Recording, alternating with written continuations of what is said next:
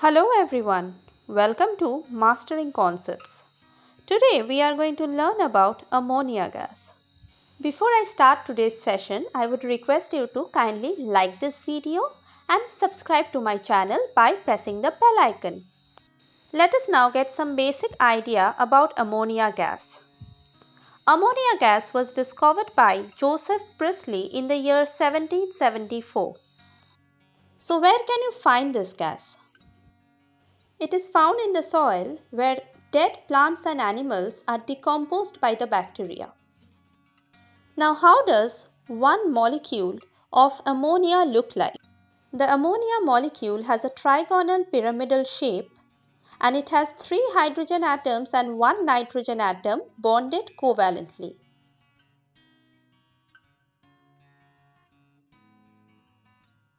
Ammonia gas can be easily compressed and it forms a clear liquid under pressure. This liquefied form of ammonia is known as liquid ammonia, whereas the concentrated aqueous solution of ammonia is called liquid ammonia, which contains 35% ammonia. So when 35 parts of ammonia is mixed with 65 parts of water, it forms liquid ammonia. However, you should also know that ammonia gas is hazardous in nature. It can cause skin and eye irritation and also respiratory tract and lung diseases. Let us now learn about the physical properties of ammonia gas. Ammonia gas is a colorless and tasteless gas which has a foul, distinctive, strong, pungent smell. This gas is highly soluble in water and is lighter than air. Aqueous solution of ammonia gas is weakly alkaline in nature and it turns red litmus blue. Let us now talk about the uses of ammonia. Ammonia gas is used as a raw material for the synthesis of fertilizers like ammonium sulfate, ammonium nitrate, NPK and urea. It is also used for making explosives like dynamite, TNT and RDX. It is also used for the manufacture of synthetic fibers like nylon and rayon. It is also used for the manufacture of nitric acid by Ostwald's process. And liquid ammonia is used as a refrigerant. Let us now move on to the laboratory preparation of ammonia gas. For preparing ammonia gas, we heat a mixture of an ammonium salt like ammonium chloride or ammonium sulfate and a strong alkali or a strong base like sodium hydroxide, potassium hydroxide or calcium oxide. The chemicals that we are taking here are ammonium chloride, that is NH4Cl, and slaked lime or calcium hydroxide, which is CaOH2. The products which are formed by heating are ammonia gas, calcium chloride and water. So the complete balance reaction is 2NH4Cl plus CaOH2 gives 2NH3 plus CaCl2 plus 2H2O. Since ammonia gas is lighter than air, it is collected by downward displacement of air. And the gas is dried using a basic drying agent, calcium oxide or CaO. Now let us understand the entire procedure with the help of a video. Ammonium chloride and calcium hydroxide is heated in a test tube with the help of a Bunsen burner. The ammonia gas which is produced is passing through the delivery tube and is entering the lime tower where the extra moisture is captured and it is dried. After that, the gas is collected by downward displacement of air in the inverted gas jar.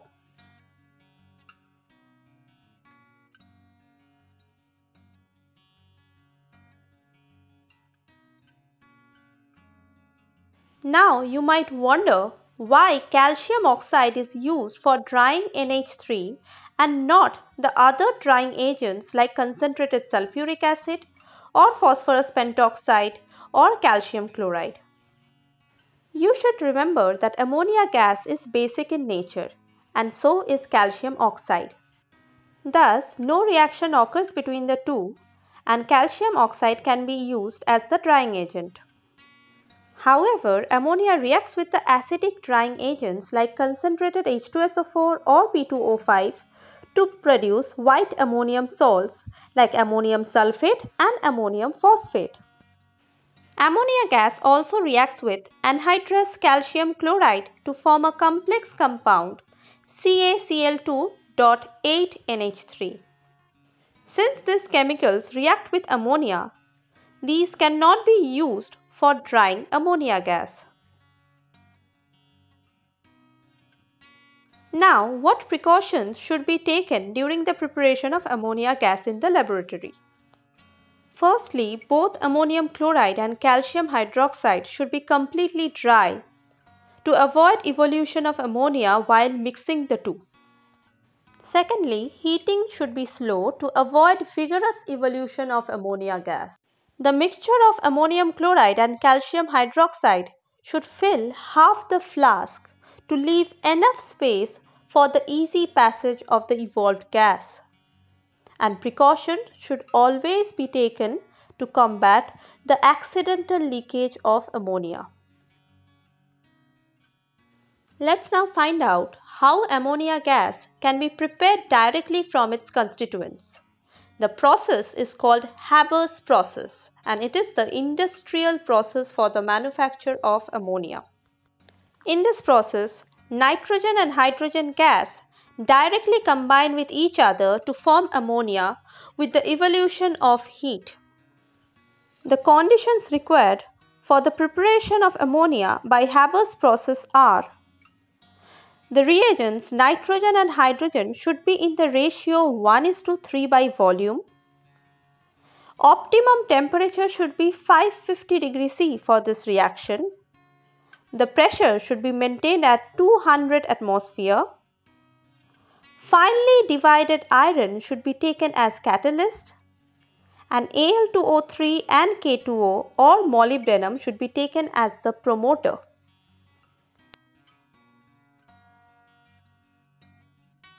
Let us now move on to the chemical properties of ammonia gas.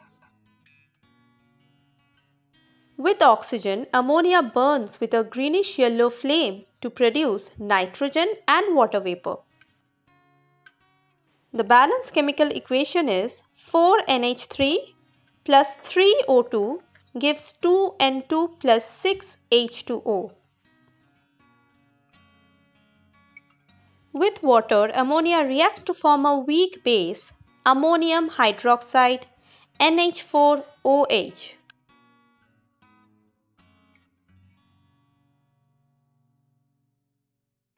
Next, we will read about the catalytic oxidation of ammonia for the manufacture of nitric acid by Ostwald's process.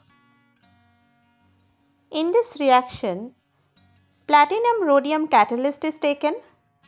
The pressure is maintained between 7 to 8 atmosphere and the temperature is between 750 to 900 degrees Celsius. In the catalyst chamber, first ammonia reacts with oxygen to form nitric oxide, which further gets oxidized to form nitrogen dioxide, or ammonia can directly react with excess of oxygen to produce nitrogen dioxide. The nitrogen dioxide produced then reacts with water to form nitric acid.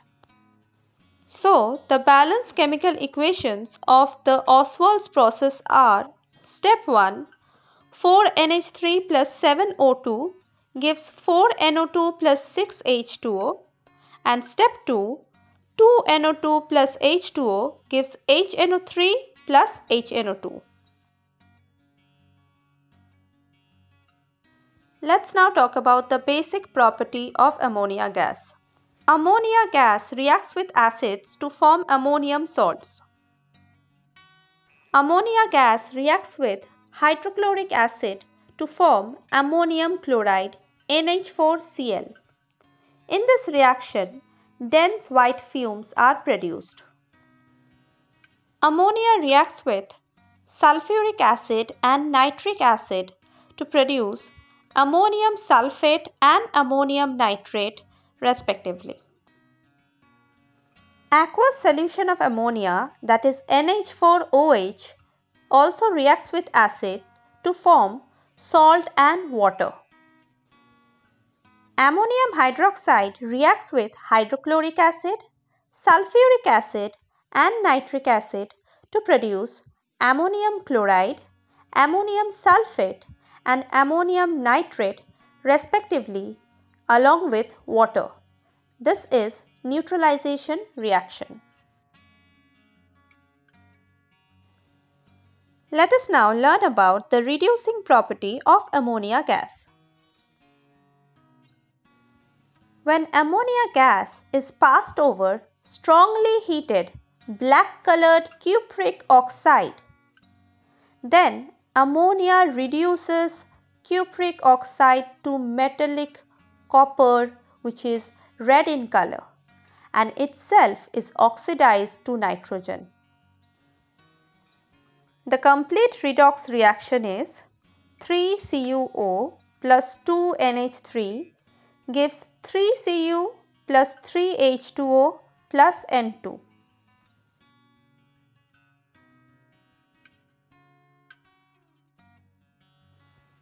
Let us move on to the precipitating property of ammonia gas. Aqueous solution of ammonia reacts with aluminium chloride to produce a white gelatinous precipitate of aluminium hydroxide. The complete balanced equation is 3NH4OH plus AlCl3 gives AlOH whole 3 plus 3NH4Cl. Similarly, aqueous solution of ammonia reacts with ferric chloride to produce a brown precipitate of ferric hydroxide.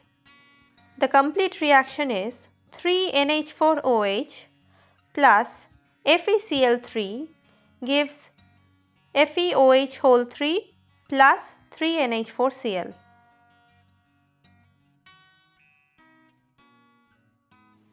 Now let us find out how does ammonia gas reacts with alkali metals like sodium. At a temperature of about 350 degrees C, ammonia gas reacts with sodium metal to produce sodamine and hydrogen gas is evolved.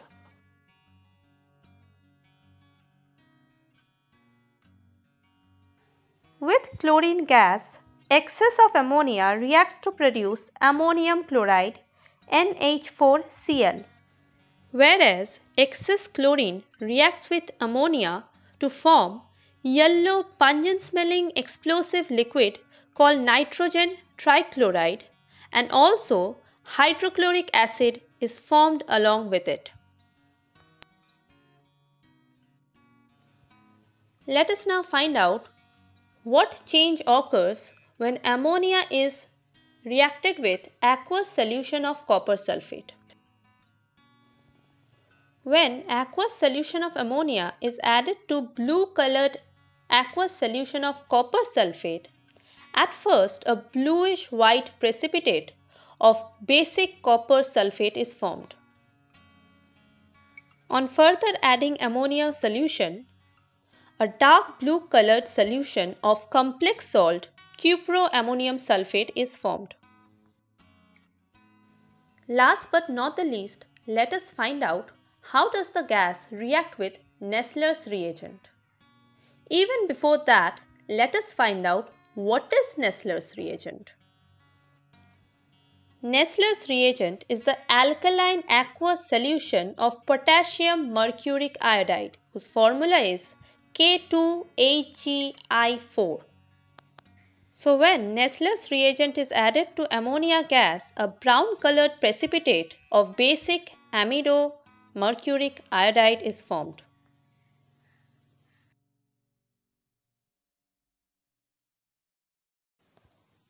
Lastly, let us find out how urea is manufactured from ammonia gas.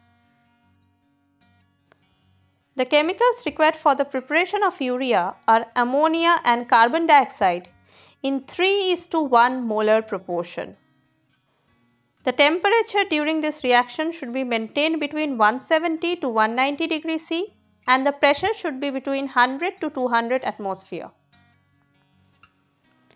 In the first step of the reaction, ammonia and carbon dioxide react with each other to form ammonium carbamate NH4COONH2. In the second step, it is converted to urea, NH2CONH2 and water. Thank you so much for watching the video. Please do like and share, and also do subscribe by pressing the bell icon.